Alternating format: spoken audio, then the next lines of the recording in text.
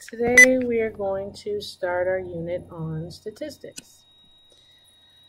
Okay, statistics is defined as the study of how to collect, organize, analyze, and interpret numerical information from data. In real life, we want information about a population. It is usually impossible to study every member of that population and collect data. Instead, we take data from a small sample of the population. This data is called a statistic. We're going to watch the video, distinguish between a population and sample. So,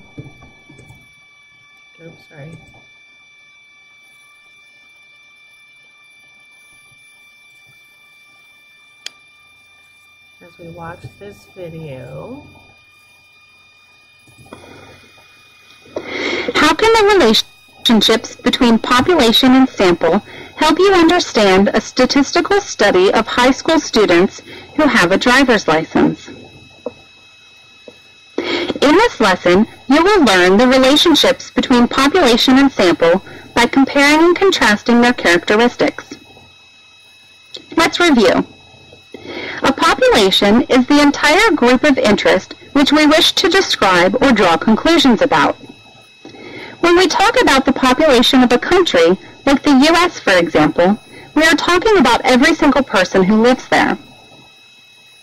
A sample is a group of units selected from the population. If we take a sample of the population, we select some of the members of the population, but not all. A common misunderstanding is confusing population, sampling frame, and census. The population is the entire group for which a generalization is to be made. Suppose we want to study dolphins to make a generalization about some aspect of all dolphins. The population is all the dolphins that have ever existed, currently exist, or will ever exist in the future. The sampling frame is all the members of the group who can be sampled. The sampling frame, in this case, consists of all the dolphins that currently exist. However, because the sampling frame consists of all the dolphins that can be sampled, and it would be impossible for a scientist to be able to take a sample from all the dolphins in the world, the sampling frame would probably consist of the dolphins that live in a certain geographic location. A census is when we survey the entire population. So in this case, a census would be the study of every single dolphin in the world. And as we already discussed, that would be impossible, so we wouldn't be able to take a census of the dolphins. Core lesson. A survey was taken based on a national sampling of 1,000 teenagers selected at random from all U.S. teenagers who have a driver's license. The findings of the survey show that 54% of teenage drivers receive a moving violation within the first year of obtaining their driver's license. Describe the population. The population of the study consists of everyone about whom we want to make an inference. In this problem, it is all the teenagers in the United States who have a driver's license. Notice that we don't say that the population is all the teenagers in the United States, past, present, and future, who have a driver's license, as we did with the dolphins. Due to the way society changes so quickly, it wouldn't make sense to make such a generalization. Consider the sampling frame.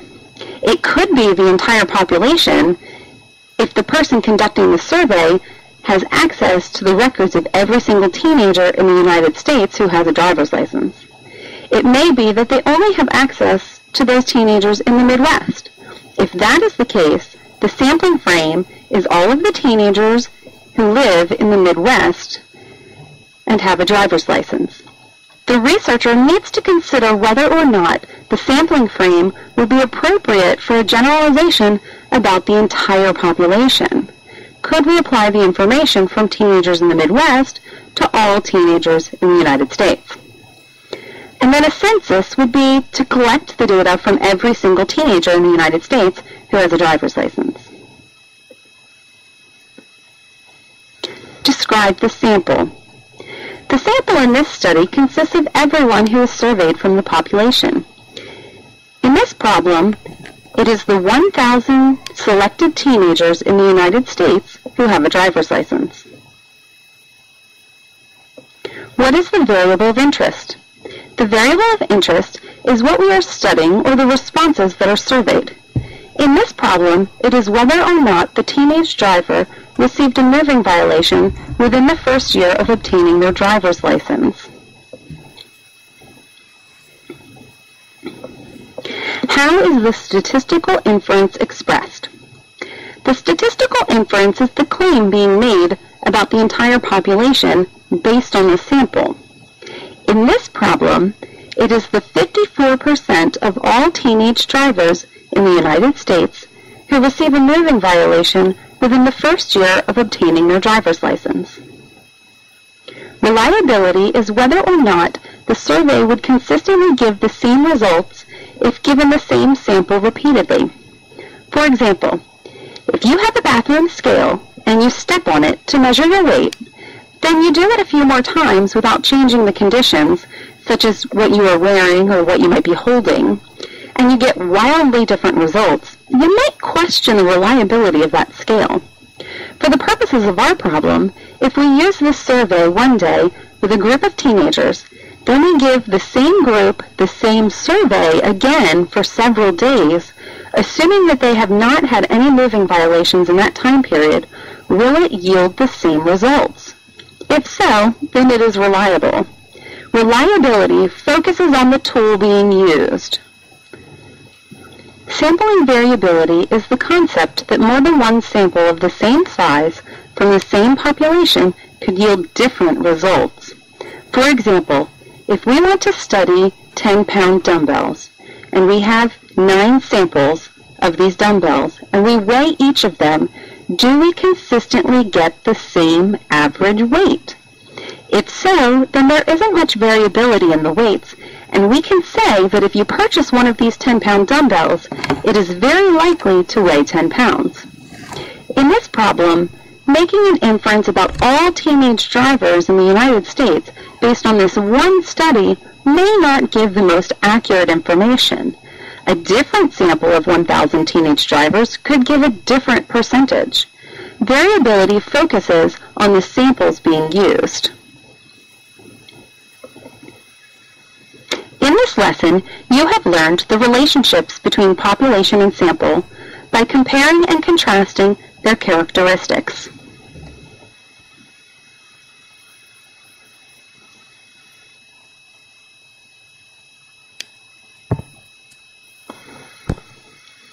How can the relationships between population and sample help you understand a statistical study of high school students who have a... Sorry. Okay, so it says, we watched the video, it says define the following terms. What's a population? Population is the entire group of interest which we wish to describe or draw conclusions about. A sample is a group of units or subjects selected from the population. A census is where you survey the entire population. In this study, a survey was taken based on national sampling of 1,000 teenagers selected at random from all U.S. teenagers who have a driver's license. The findings of the survey show that 54% of teenage drivers receive a moving violation within the first year of obtaining their driver's license. They want us to describe the population. Well, it's all the teenagers, you just saw this in the video, but it's all the teenagers in the United States that have a driver's license. Okay, describe the sample. The sample was the 1,000 selected teenagers in the United States with a driver's license. My variable of interest is whether or not the teenager received a moving violation within the first year of obtaining their driver's license. What makes a survey reliable and what does it focus on? When you continue to get the same result after obtaining samples of the same measurement is what makes your survey reliable. What does it focus on? The focus is on the tool being used. What is sampling variability and what does it focus on? More than one sample of the same size from the same population can give different results.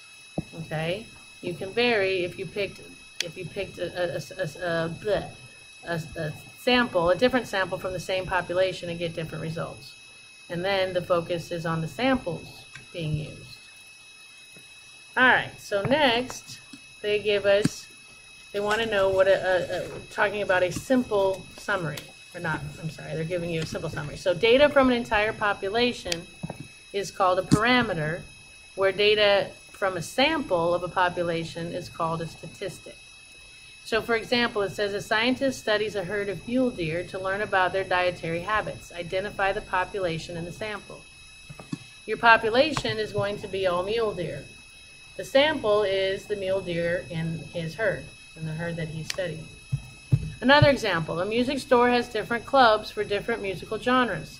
In all, the clubs have 162 members. The store gives comment cards to all 54 members of its 80s rock and roll rock club to find out about satisfaction with the club's features.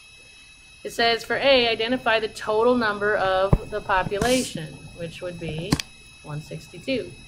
The sample is the 54 members of the 80s rock club. Okay? Alright, you try this one, hit pause, come back when you're ready.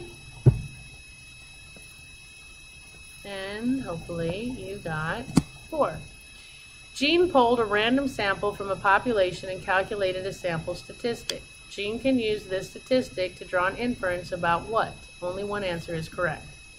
The corresponding sample parameter, well, if you have a sample, you don't have a parameter, you have a statistic. And 4, or the population size, no, that's not going to tell me anything about the population size. The corresponding population statistic, if you have a population, you have a parameter, not a statistic. So the only one that makes sense is 4. Alright, so this one says all samples must be randomly selected. What does that mean?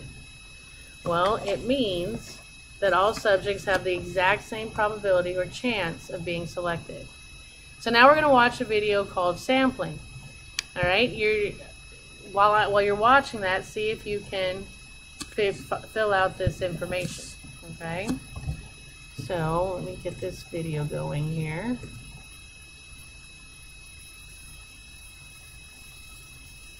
What?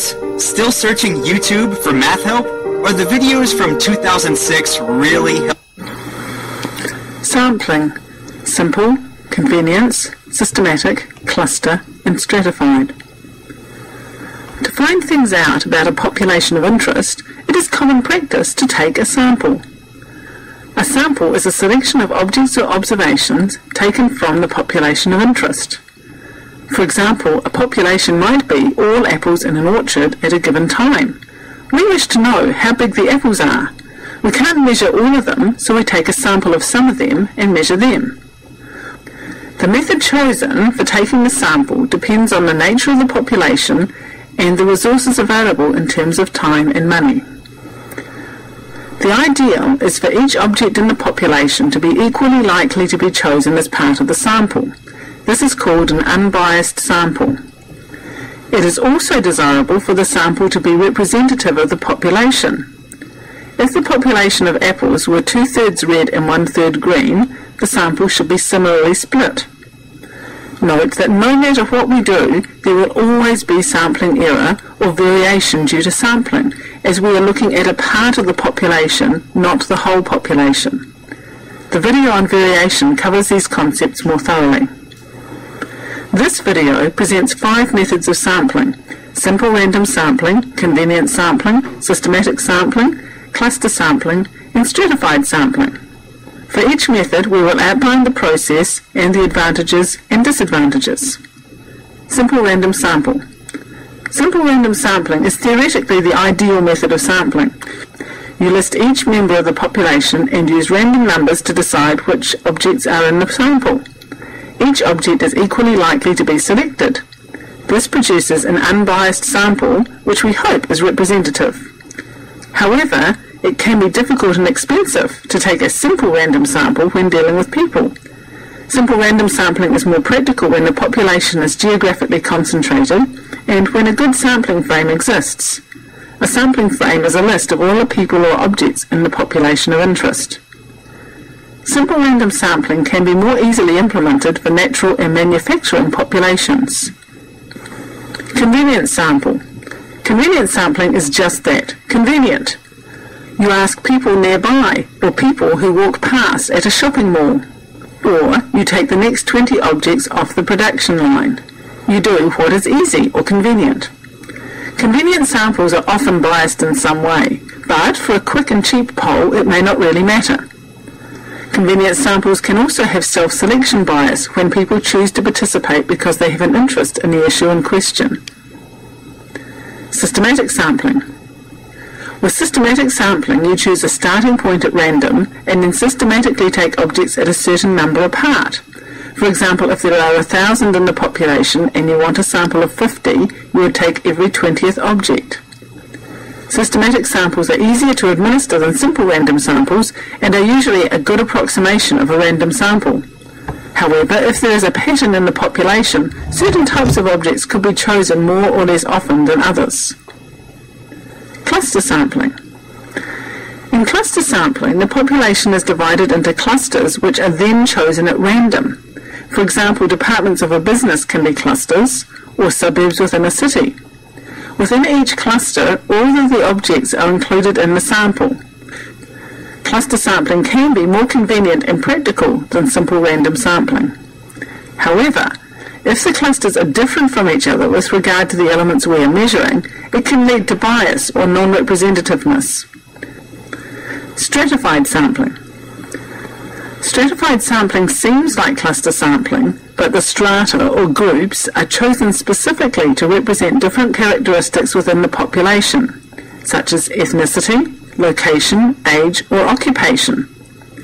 Within each group, a random sample is taken, sometimes in proportion to the size of the group.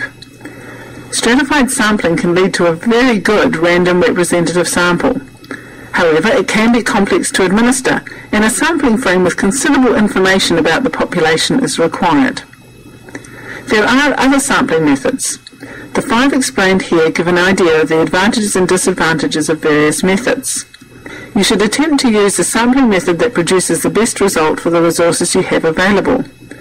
If your sample has known bias, this should be taken into account in analysis and reporting.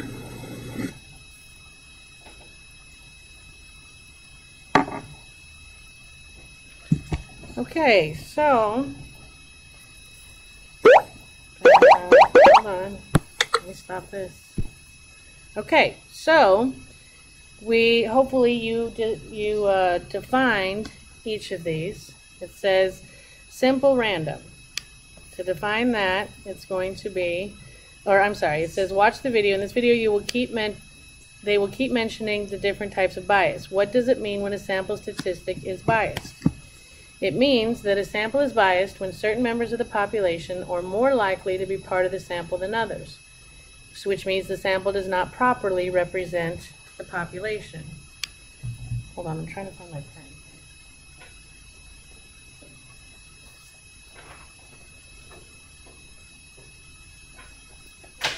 Oh, it's right there. Okay, sorry. So we're going to define each of these sampling techniques listed below and on the following page. So the first one they talked about was a simple random sample. Okay, and that says you list each member of the population and use random numbers to decide which ones will be part of the sample. Every subject is equally likely to be chosen, and every possible grouping of the same size is equally likely to be chosen. Your advantages: the most random method. It's a most random method, which means you're going to get more accurate results. And it's better when a population is in a smaller area and there's a list of all members of the population. Disadvantages: it's very difficult and expensive to get a truly random sample. A convenient sample is, like she said, it's convenient. It's really easy to get because it's quick and convenient. It's like taking the first 20 items you see or the first 5 people that walk by. You have no idea if they're representative of your population or not. Advantages: it's quick, it's cheap, it's easy. Your disadvantages is it's going to be biased. You are not taking a good sample. Systematic Systematic means that you randomly choose a starting point in the population, and then you choose like every nth member of the population to be a part of your sample. Like you just line them up and pick every 20th person. Advantages, it's easy to administer, and it's pretty random. Disadvantages, if there's a pattern in the population, certain types of objects might be chosen more or less often than others. If for some reason you lined them up in such a way that, I don't know, maybe you inadvertently did it alphabetical. Okay, I don't know. A cluster sample. A cluster sample is when you take the population and you divide it into clusters that have something in common, such as geographic location. A few clusters are randomly chosen, and all members of those chosen clusters become part of the sample. The advantages of that is it's more convenient and practical than simple random. And your disadvantages is if the clusters are all different, you won't get a representative sample of the population. Stratified. Stratified is when your population is divided into groups that share similar characteristics such as age or profession. And then a random sample of each group is taken to become part of the sample. Advantages is it can give a very good random representative sample because it makes sure every group is included. Disadvantages, it's complex to administer, and you have to have a lot of information about your population. Okay? So some practice questions. It says a certain statistics class has 15 girls and 10 boys. Samples of the students are chosen at random. Each sample consists of 1 girl and 2 boys. Does this sampling method result in a simple random sample for the class? What do you think? I say no, because if it was a simple random, then every possible grouping of 3 students could exist, such as 3 girls or 3 boys. 5. Identify each of the following samples by naming the sampling technique used: cluster, convenient, simple random, stratified, or systematic. 8. Over a period of 2 days, measure the length of time every 5th person coming into a bank waits for a teller service. That is going to be systematic because you basically are counting every 5th person that comes in. All right, B, you take a sample of 5 zip codes from the Cleveland metropolitan region and use every elementary school from each of the zip code regions. Determine the number of students enrolled in 1st grade in each of the schools selected. That would be cluster, because you're taking a cluster from every elementary school and then you're taking a sample of that. C, split internet users into different age groups and then select a random sample from each age group to determine the amount of time they are online each month. That would be stratified. And then D, ask 5 friends for their opinions about the student cafeteria. You're asking your friends. That's just convenient. E, pick a random sample of students enrolled at your college and determine the number of credit hours they have each accumulated toward their degree program. If you just pick a random sample at your college, that would be simple random. Okay? So, next, we talked about biases. It says random sampling is important because we need to avoid bias in our samples. Let's now take a look at the different forms of bias that can occur when choosing a sample. So we want to define the following types of bias. You have what we call undercoverage bias, and what that means is when parts of your population are not included in the sample. It occurs in convenient samples or when members of the population can't be included for some strange reason. And so it's kind of like what it sounds. You're undercovering your sample. You're not including enough of your variables. Non-response bias. Non-response bias is when the subjects chosen to be in your sample won't participate or can't be reached. And then you have your response bias in if your subjects lie, or they don't remember details, or the response are skewed by the way a question was worded, like a leading question, something like that, that's your response bias. You got to be very careful when you pose your questions when you do surveys and samples. There are 2 sampling techniques that always result in bias. And that is convenience, because it doesn't use random methods. And it's undercoverage bias because the sample is not good representation of the entire population. Okay. Voluntary response sampling is when a subject has to go out of their way to include themselves in the sample. Example, a magazine article asks people to call a 1-800 number to answer a survey on whether or not they exercise regularly. This is going to be, they volunteer. You're not making them, so who knows what you're getting. Or to vote for your favorite singer on American Idol, you text a specific number on your smartphone. This is, again, under coverage bias, because people with strong opinions, usually negative, are the ones who take time to be included in the sample, and the sample does not properly represent the population. In other words, if people can't be bothered to vote, you're not getting it, and you're not getting their opinions. So again, that would be under coverage bias. All right, you try this one, hit pause, come back when you're ready.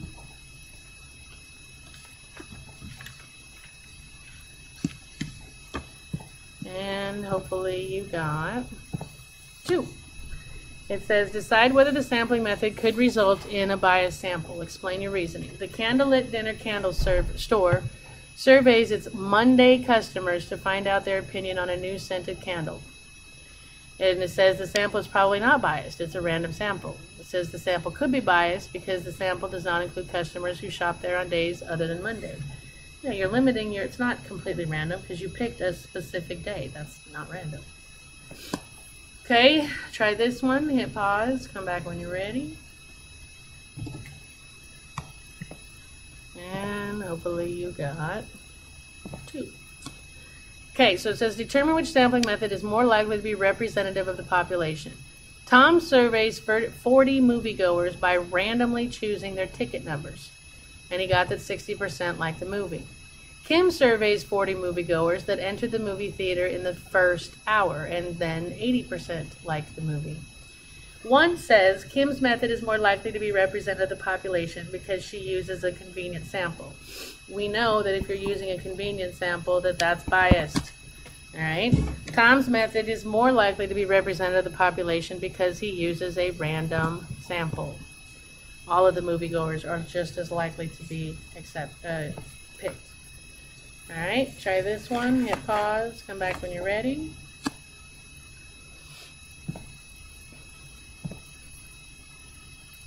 And hopefully you got 3. It says at Rosa's summer job with a research company, she must get a representative sample of people from her town to answer a question about health habits. Which of the following methods could be used to get a representative sample? Selecting people who are in the hospital. Well, hello, if you're picking people in the hospital, they're not going to have good health habits, obviously. By gathering responses from women who own businesses in town. That's only going to give you the health habits of women who own businesses. 3, selecting people randomly from a computer list. Obviously, that's pretty random. Sorry, I'm trying to move this. And then 4, selecting every 10th person as they enter a fast food restaurant. This would be good if you weren't picking a fast food restaurant, because obviously those are people who are going to have obviously bad health habits if they're going to fast food restaurants all the time. So this one, again, is the most random that you can get, so that's going to be the best. All right, it says the host of a national talent competition invites all of the show's viewers to vote for their favorite contestant. To vote, the viewers send a text message to a contestant's number. Identify the population in the sample and give a reason why the sample could be biased. Well, in this case, your population is all the people who view the talent competition, and the sample are just the viewers who decided to send a text message. Okay, this I would again have under coverage bias because it's voluntary response. There's people that have strong opinions, but they can't be bothered to call in. So that's going to be biased. Tell whether the survey question may be biased or otherwise introduces bias into the survey. Describe a way to correct the flaw. Would you rather watch an exciting basketball game or a dull basketball game?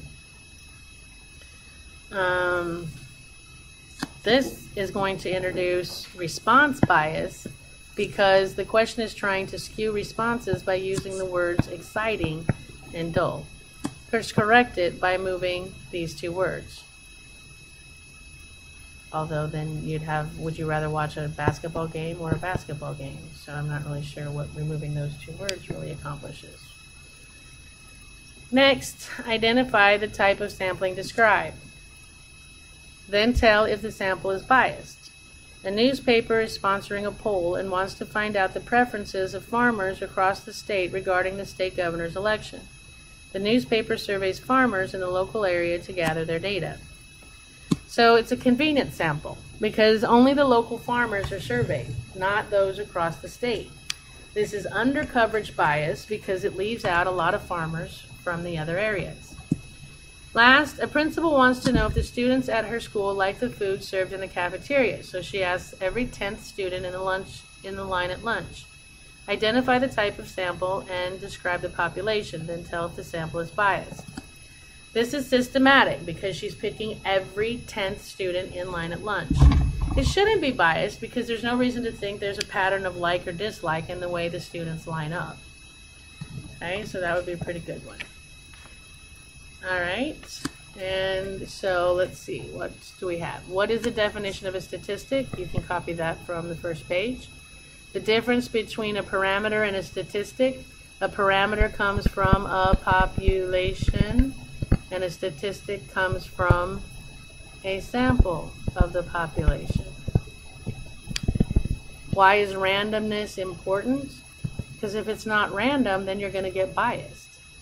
Describe the different sampling techniques. You're going to have to go back and list them on your, well, they're right here, but you can list them and describe them. And 5, which techniques result in what and what types of bias should be avoided. Go to that slide on our biases and you can answer that question. So we are at homework. Happy homeworking, and I will see you next time.